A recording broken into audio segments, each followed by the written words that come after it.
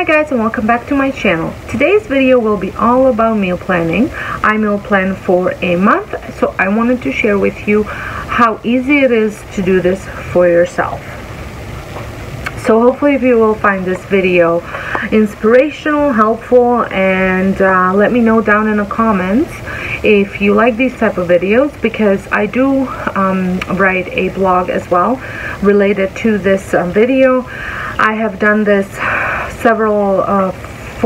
since January, but then I kind of stopped in May and June and July, and I wanted to restart it in August, where I write you out all my meals, and then I share recipes for the meals that I have, recipes for in the blog post as well. So I will have the corresponding blog post linked down below, so make sure you check out that blog post. And if you need more inspiration, there is tons of different meal planning ideas on my blog post.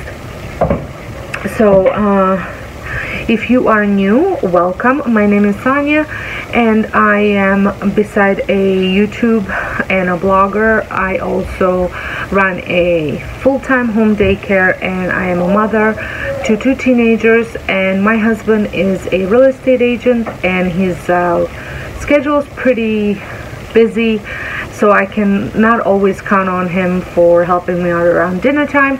So I like to set myself up for a month of meals, and then I break it down to weekly, and I will just share all that with you, what my process of it and how I do it. So the first thing that I do is I look on the calendars and see what's happening, what we're doing, if there's any special celebrations, or if we're going away, really anything that might impact the monthly plan.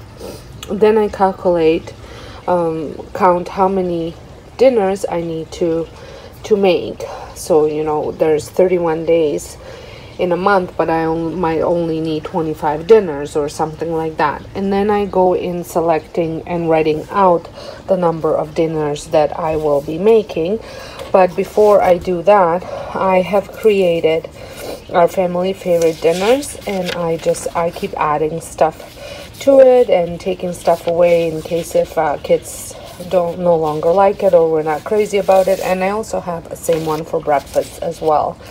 And then I go from there, and I write out anything that I would want to eat that month.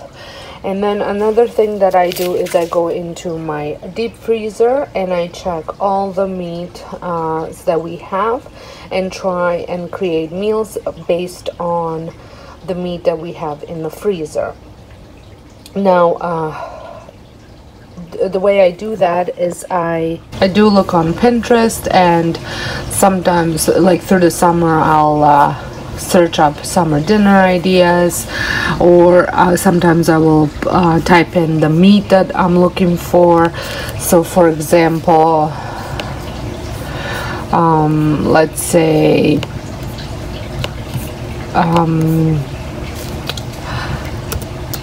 beef recipes, and then I just go through, and anything that kind of speaks to me, I'll check out the recipe, look at what the ingredients is, and if we need a lot of stuff that I don't have, I probably won't make it, if the ingredients list is something that's totally not what I use on a regular basis. But if the recipe sounds very interesting, I am willing to venture out too. So it just depends what I'm in the mood for, I guess, for that month. So, and then once I have my little meal planning binder that I created, I can link it in the description box, and then I write out everything that we are eating. So this is the monthly plan that I have created for August, and as you can see, there are some dinners. So we had dinner at my mother-in-law's, because I'm actually recording this on this day. So I had dinner at my mother-in-law's, so I knew that she always makes plenty, so we will be having leftovers today, so I don't have to cook.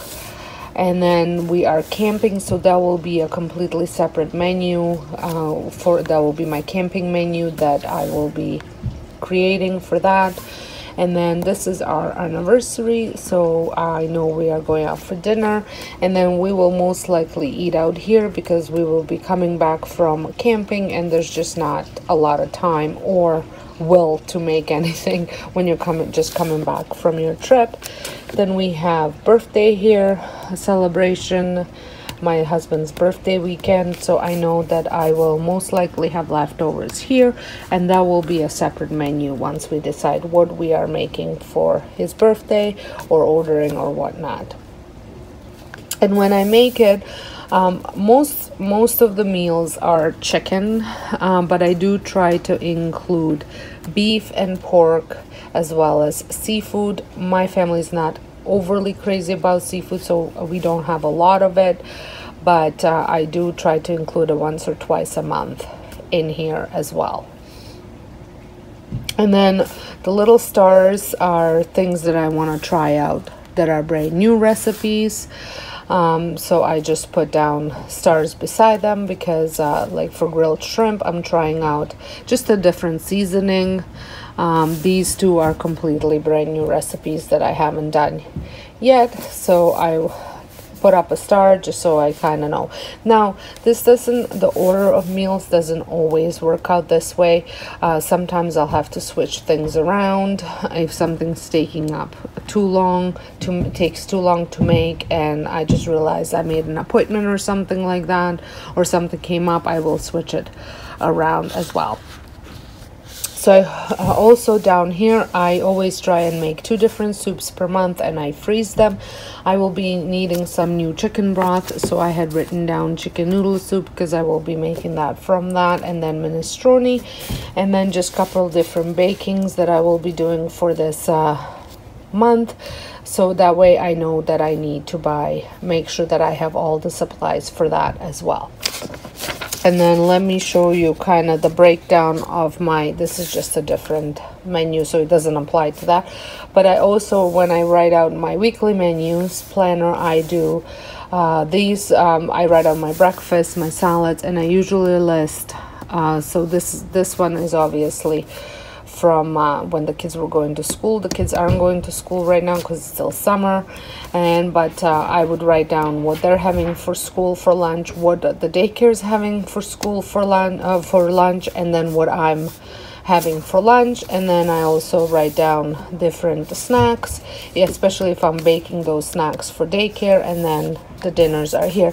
And what I also started doing, which I've noticed in this one, I write down the salads that I'm serving for each dinner as well. I also have a board that I put down all the list of all the dinners, just for my family can see what we're doing, what we're having for lunch.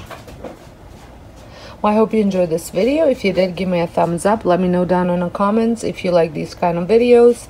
I will be sharing some grocery hauls as well. So until next time, hope you guys have a wonderful day, and thank you so much for watching.